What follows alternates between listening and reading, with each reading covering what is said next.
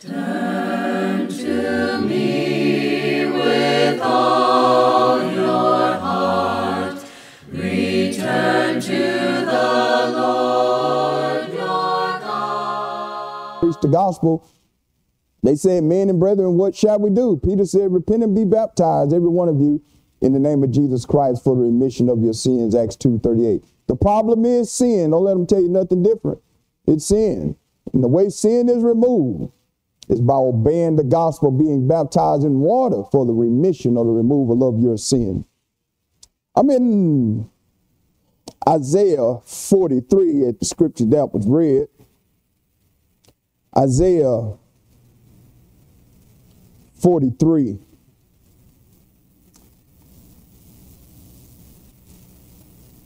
Good to hear that everything went well with the Ladies' Day. Our prayers were heard concerning you all. And now the pressure is on. Brother's been talking about a men's day. We need a men's day. We need a men's day. Okay. Gotta humble yourself though. You ain't got that pride. You can't tell me nothing. We gotta tell you something in the men's day now. Amen. I know some of the brothers were hearing that we serving pulled pork. There's leftovers after service for you. That's what they had. Isaiah 43. I'm going to start at verse number 1. Isaiah 43, starting with verse number 1.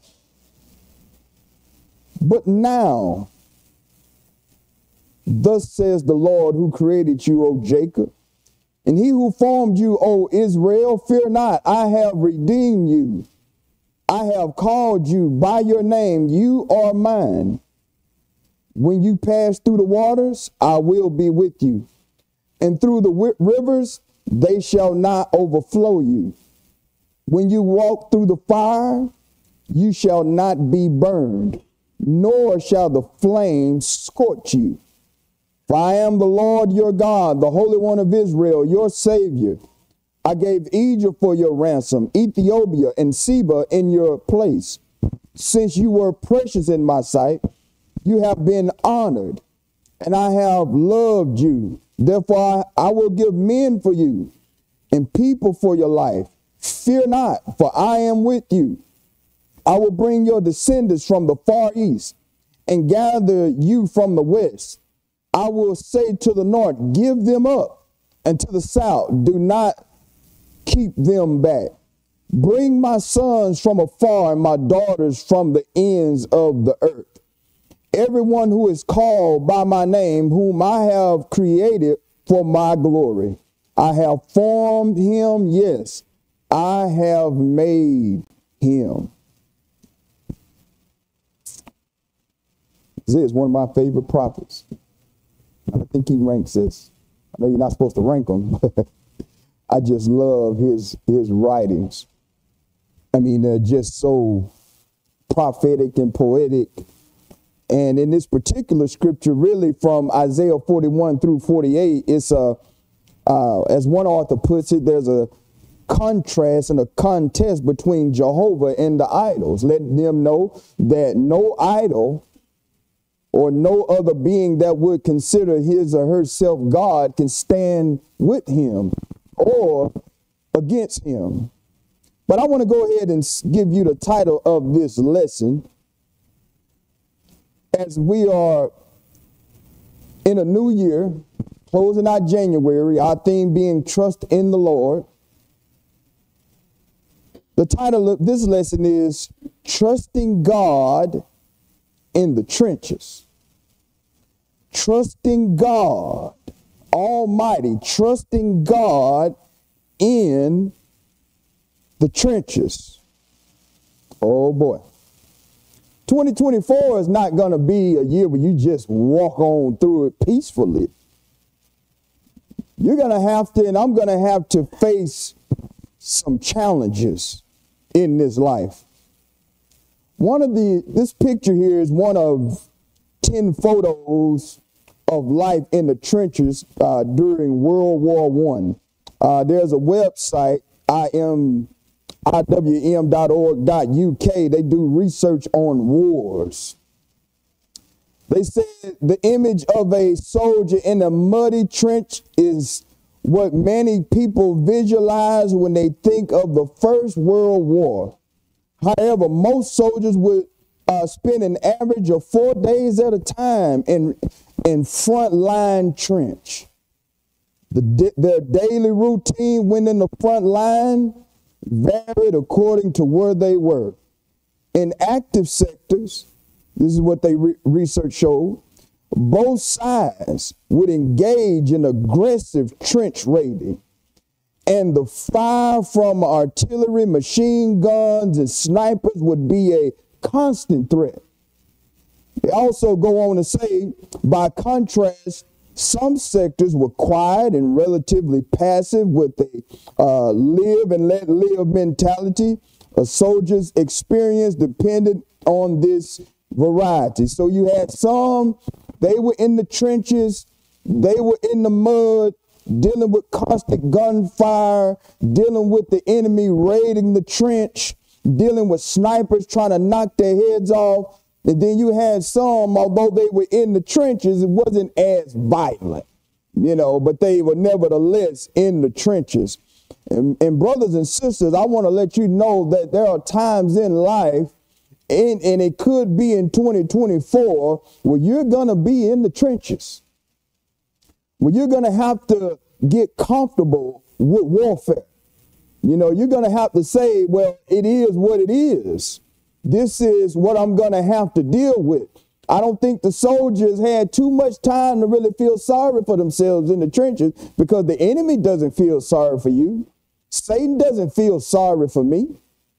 The devil in his army isn't saying, woe to Brandon, look at what he's going through. They're saying, we almost got him defeated. We got him right where we want him. He's getting discouraged. He's about to give up on God. That's exactly what we wanted.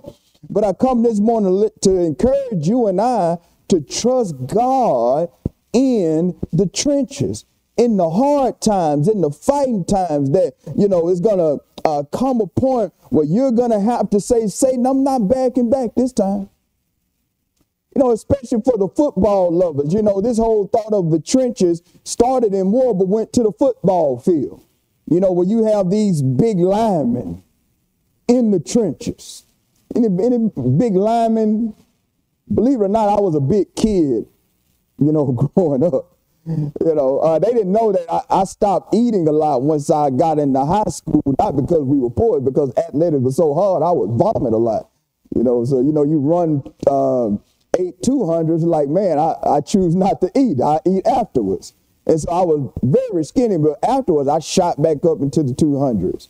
And the coach asked me one time, he said, Brandon, Little Lee, he said, you want to be a linebacker or you want to be in the trenches this time?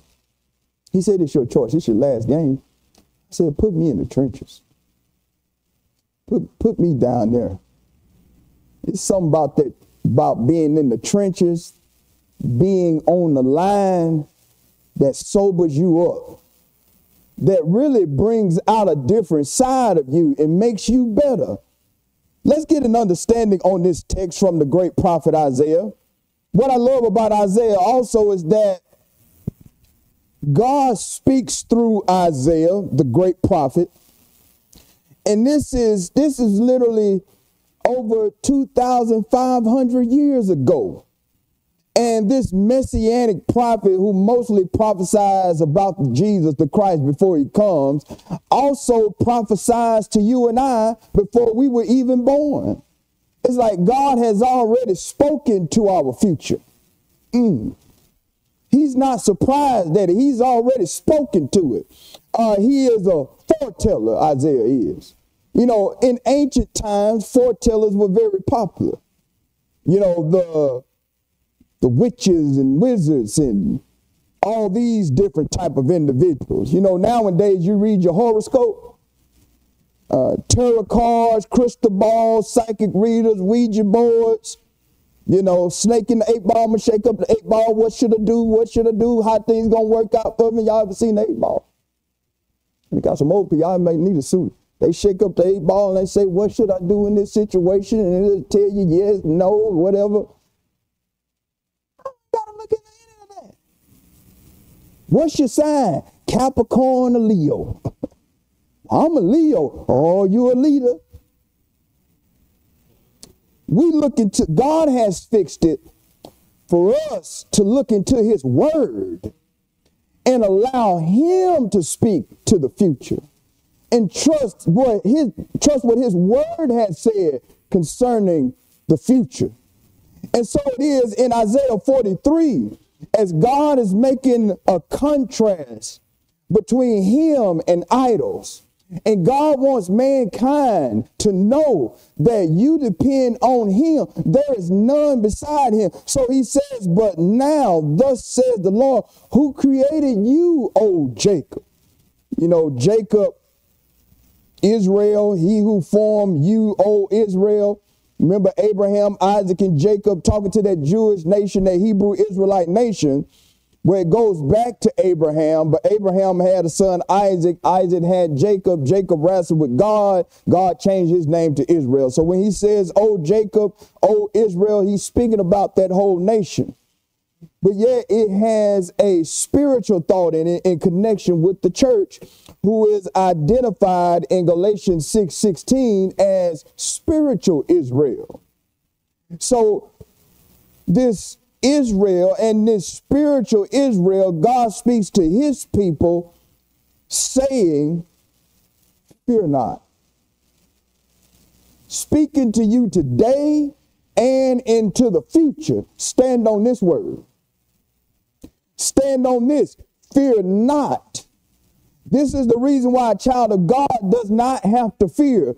For I have redeemed you. I have bought you back. You are mine. You belong to me. So now God wants to give his people confidence based off the fact, this one fact, you are mine.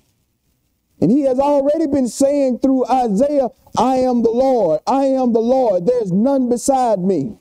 So he tells his people, you are mine. Who do you belong to? The Lord God, the living God.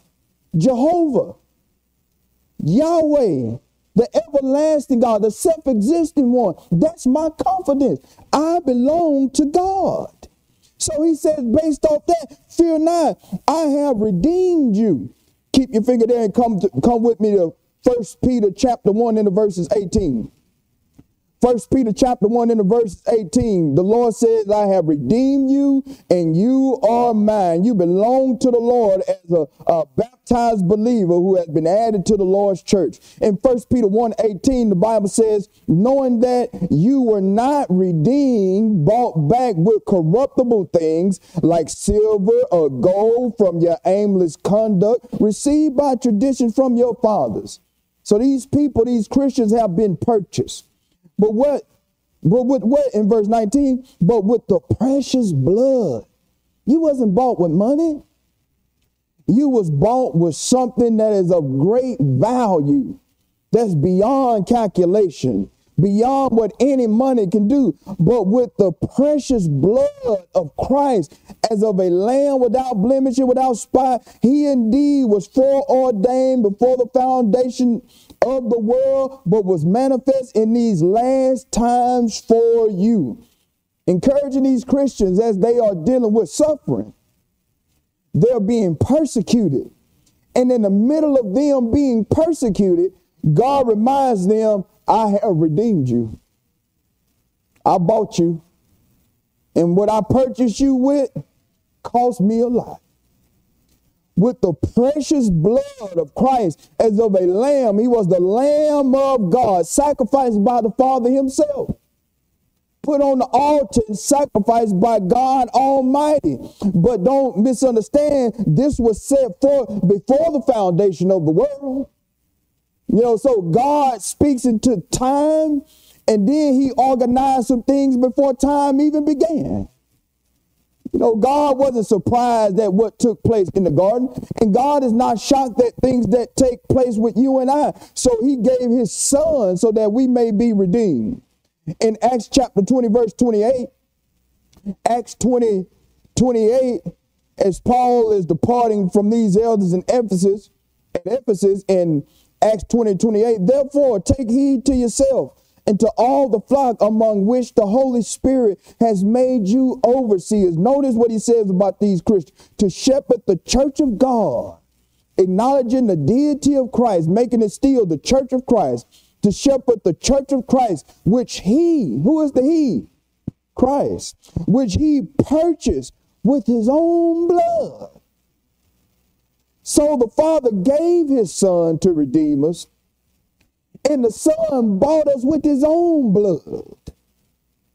He died on the cross, rose from the dead, and used his blood as money. Used his blood to purchase those who would obey the gospel. And that's why he would say in Matthew chapter 16, verse 18, Matthew 16, in the verse 18, I also say to you, this Church of Christ verse, Matthew 16, 18, I also say to you that you are Peter, and on this rock I will build my church, and the gates of Hades shall not prevail against it. Now, Peter had just made that great confession that thou art the Christ, the Son of the living God, in verse 16. And Jesus says, well, you are Peter, and on this rock, what is the rock? He didn't say Peter is the rock. You know, he didn't say on you. He said on this, on that confession that he is the Christ, the Son of the living God. He said on this rock, this solid foundation. Why is it solid? Because it has Christ in it. In Christ, he is the rock. So on that confession that Jesus Christ is the Son of God, I will build my. That's what changes the text. That's what set the whole text apart. I will build my possessive pronoun showing ownership. I will build my ecclesia. I will build my church. Jesus said, I'm building my own. So that when you have the Baptist church established by John Smythe and the Methodist church established by John Wesley, the Catholic church established by a group of men that left the Lord's church, those are man-made religious groups. So we're talking about a church that exclusively belongs to the Lord, where he is the founder. And we were not started by Alexander Campbell. There may be a few Campbellites, but I ain't one of them. I ain't one of them. The Lord said, I will build my church, and this church belongs to him. And he said, and the gates of Hades, the realm of the dead, shall not prevail against it. Nothing can defeat it.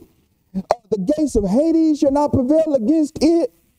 And no situation in life, let alone Hades, shall prevail against the Lord's people. So God wants us to be confident moving forward in 2024 and beyond, knowing that you are a member of the Church of Christ, this blood-bought institution that was purchased by the precious blood of Christ. And I have to walk in confidence saying I'm a child of God. I'm a member of the Church of Christ. You know, Church of Christ folk need to hold their chest out again. You know, need to start saying, hey, we hold the truth. We are God's people. Come back with me to Isaiah 43. God says, I've redeemed you. I bought you. I called you by your name. You are mine. And so he says in Isaiah 43:2, to these people that he says, you belong to me. Since you belong to me, he says, when you pass. Now that word for when is key, which can really be translated when and while. So when you pass through the waters, and while you are passing through the waters, when you're in the trenches. See, life ain't going to be smooth. You're going to have to get down and dirty sometime. Yeah, you're going to have to take the halo off, or Satan, he'll just knock it off. And sometimes God, he come take it off and say, that ain't you. Put on that war gear. Put on that armor. You got to go fight. Oh, I don't want this side of Christianity. No, you misunderstand Christianity, or you have a misunderstanding of true biblical Christianity. There are wars, there are battles that you have to fight. There are things you have to face. It's a part of the journey. It is what it is. It's just a part of the journey. And when you win this battle, it's going to make you better. It's going to make you stronger. Every time Israel won a battle, it spread their fame. That Joshua just defeated this king, and he defeated this king. And remember the time there were 5 kings came out against Joshua. 5 kings came to take his life. Who was they manipulated by? Of course, Satan is behind the scene. But is Joshua backing away from the fight? Is Joshua giving up on God? Is he saying, why does this have to happen to me? Why do these type of things happen in my life? That's what we often say. Joshua said, no, I know God has already given me the victory. This is going to be amazing. Look, Joshua can visualize, this is going to be amazing when I defeat these 5 kings. Why would he defeat him? Because God was with him. And why are you going to face trials and win in 2024? Because God is with you. So God says, when you pass through the waters in deep, troubling situations in life, this is what's going to set you apart from everybody else. I will be with you. Look, he's just letting you know you got some battles to fight. See, he's speaking to you 2024. Matter of fact, he's speaking to your whole Christian life on earth. He's already letting you know there are some battles that's ahead. There are some deep waters, some deep troubling situations that are ahead. But don't worry, I will be with you in this fight. And through when you pass through the rivers, situation in which it seems like this situation is going to take you out, where the pressure is on. You ever dealt with a situation where the pressure is on? Well, this is really hard right here, where you're going to really have to put forth some effort. You know, last situation, the water came up to your knees and it came up to your neck. But remember, you kept going. And then you deal with another situation, and it's so much pressure. And it seemed like as soon as you stop trying, the waves are going to just sweep you away. The river is just going to sweep you away. And many people have been taken downstream. But God says to his faithful child, when you pass through these situations, they shall not overflow you. Who is the you? The person that's been purchased. God didn't purchase you to live a defeated life.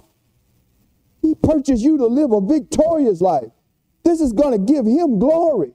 It overflows a lot of people, but it won't overflow you. And sometimes you have people waiting to see it overflow you. They waiting for your defeat. They waiting to see you fall. Just stand there because they ain't seeing it. Keep on looking. You're not going to see what you want to see.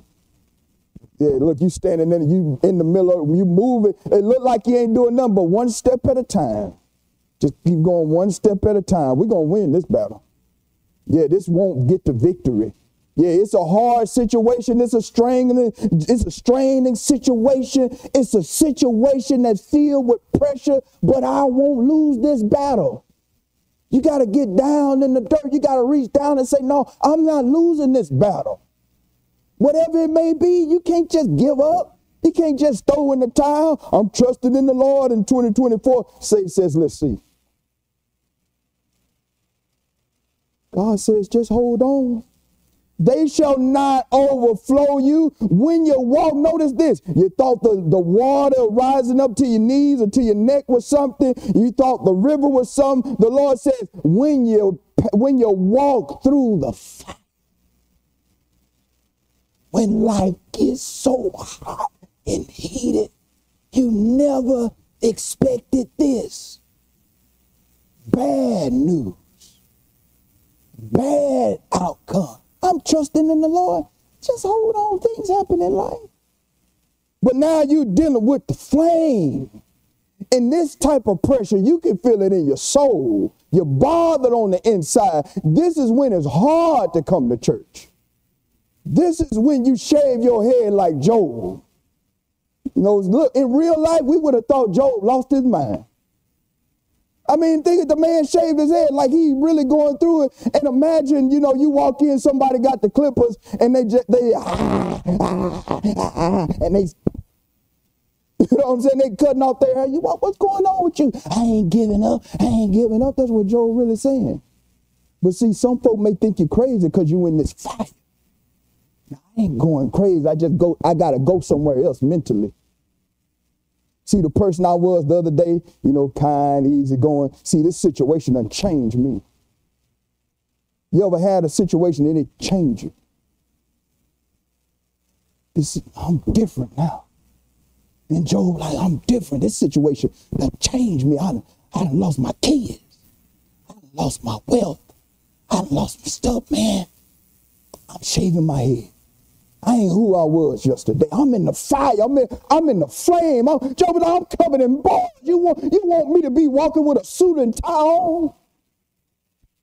I just started back wearing this tie because I was in the trenches for so long. Worry about no timing. Had to become somebody else. Got a 5-hour surgery here. Got a 6-hour surgery here. So I got to switch gears. Anybody need to switch gears? And you need to change your whole mindset about life and how you look at it. And God allows these things. So when you walk through this fire, when you go through this situation, oh God, just take it away. No, I can't take this away. Can't take this away. When you walk through this fire, look, you shall not be burned, nor shall the flames scorch you. But it's hurt, God. But you're going to make it through it. You're going to make it through it. God is letting his people know you're going to have some kind of difficulty in 2024. And you don't run backwards. You run to God to find the strength you need to fight this battle. And you got to keep in mind that the Lord God is with you. He's not a God that abandoned his people. This is what I've learned about God. He liked to fight. You ain't learned that about God in the Bible? God, the God we serve, he don't shy away from the fight. A lot of times all those people, they try to push this ideology on us, meditate and you're going to have peace and all good things going to happen and you're not going to have any battles. Not with this God. This is the God, the same God that sent his son, had him baptized, and the Holy Spirit leads him straight to the devil. He doesn't lead him away from the fight. He brings him straight to Satan's doorstep. Why? Because God wants to let Satan know, here comes the blow. God wants to let you know that he's not pushing you away from battles. He's running you straight into the thing that Satan said would destroy you.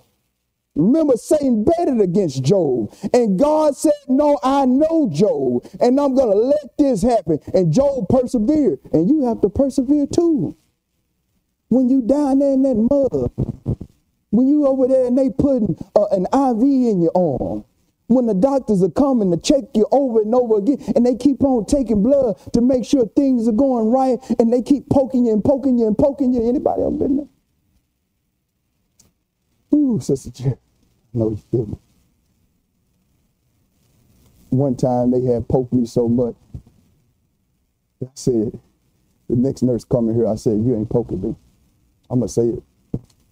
Because they messed up something. And one nurse, she was being mean. I'm like, man, I've been in this place for about 5 days. You ain't poking me no more. And the lady walked in, the next one, with the needle. She said, okay, Mr. Starling, we got to do something special, make sure everything good with your blood. I said, nope.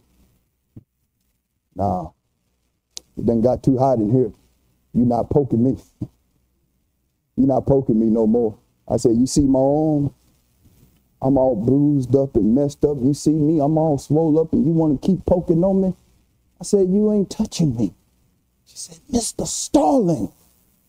I said, God must have sent this woman. She said, Mr. Starling, we have to do this. If we don't do this, we don't know what's going on inside you. I said, okay, just do it. I said, just do it. But I'm here now.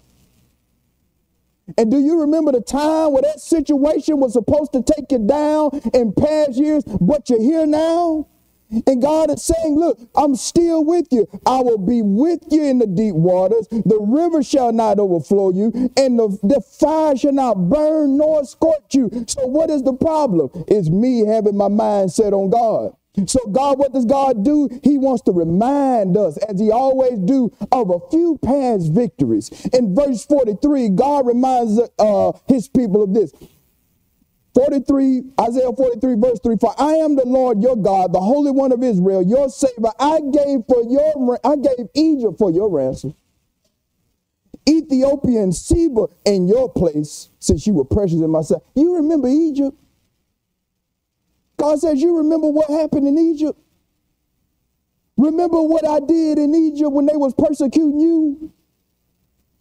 Some people forgot that this was not a fairy tale. This was real life with a real live empire, with a real live Pharaoh that thought he was, in his mind, the king of the world, that thought he was a god. And actually not only thought he was a god, but thought the gods of Egypt were superior above all. And here comes this living God of Abraham, Isaac, and Jacob, of these shepherds. God says, you remember Egypt? Come with me to Exodus chapter 10. Exodus chapter 10. You remember Egypt? God brings up Egypt and Ethiopia. Remember that the Lord turned the water, the 10 plagues, he turned water to blood. Then he filled the whole land of Egypt with frogs. Then he sent gnats. Then he sent flies. Then he killed the livestock of Egypt. Then he put boils on their body. And then he sent hail on the land. In Exodus chapter 10, this is where he's sending the 8th plague, locusts. God had humbled that nation, and he's not even close to finishing. In Exodus 10:4, or else if you refuse to let my people go, behold, tomorrow I will bring locusts into your territory. I'm going to eat up all your crops. I'm going to have them take all of it. And you know, Pharaoh, he still had that hard heart. And God wants his people to be reminded when the enemy tries to stand against him, he never wins. Situations may get hard, but keep on holding on. Satan never wins. It always backfires in his life. Satan himself knows he doesn't win. Look, even the movies he made, he know that the bad guy don't win. He know it himself. So they never actually, they caused some havoc for a little while, but ultimately Thanos was defeated. Look at verse 7. Then Pharaoh's servants said about this situation, how long shall this man be a snare to us? Let the man go that they may serve the Lord their God. Watch what he says about all that is taking place. Do you not yet know that Egypt is destroyed? God said, I need you to remember that. I need you to remember times where you had great problems and God humbled your problem. Before the firstborn is even taken, these men are trying to convince Pharaoh to stop this. Don't you see that this place is destroyed? Don't you see how that, in other words, don't you see how their God has been fighting for them? You see what he's done to us? Look, every time we go against these people, they come back stronger. Their God is fighting for them. And I got to have these victories in my mind. Since God fought for them, it's for my learning, Romans 15:4, he's going to fight for me. And this won't get the victory over my life. He wants them to be reminded of those victories when he won, when the children of God won the battle. He wants you to remind yourself that, look, I'm still here despite all that I've been through. I'm still living. I see Egypt didn't work.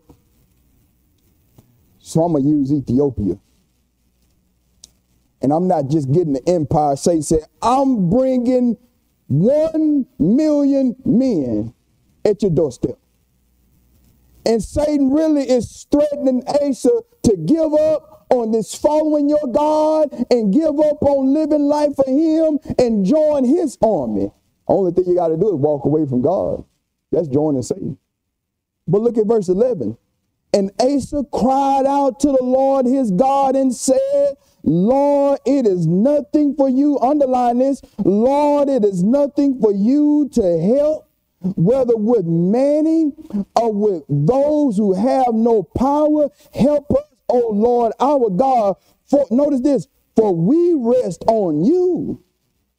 And in your name we go against this multitude, O Lord. You are our God. Do not let man prevail. Notice this. Do not let man prevail against you. Because if they defeat us, Lord, if they defeat us, they defeat you. See, that's how the ancients saw it. If I'm defeated, God is defeated. Faithful Christian, if you defeated, your God defeated. You connected with him, and they knew that. So he's calling out to God. He says, Lord, don't let them prevail against you. In verse 12, so the Lord struck the Ethiopians before Asa and Judah, and the Ethiopians fled.